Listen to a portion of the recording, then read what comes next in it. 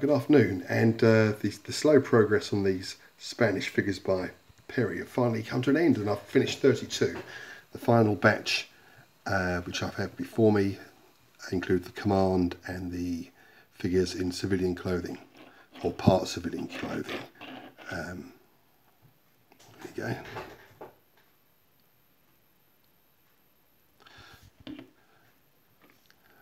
Very nice figures to paint.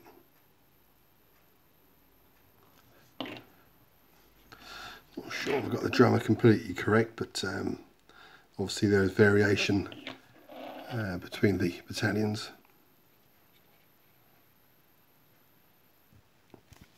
And no, it's the first battalion down, and I'll move on to the second one soon. The figures themselves, I mean, this is a lovely figure. They're a bit crude. I don't know if the moulds are old.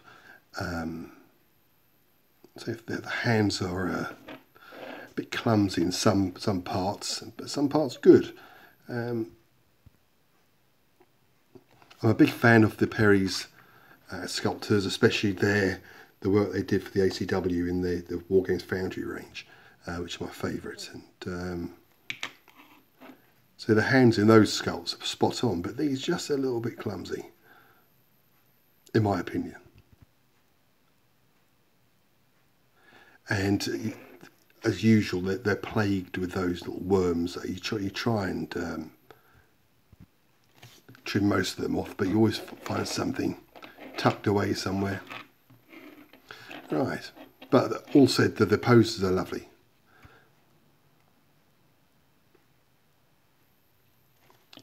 Right, so that's those, and they join this lot at the back. So 32, which will be in 4 bases of 8. Flags by Flags of War, which are my favourites. My mate Ian.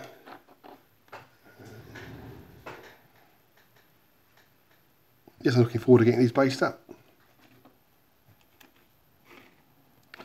Yes, the officers are lovely.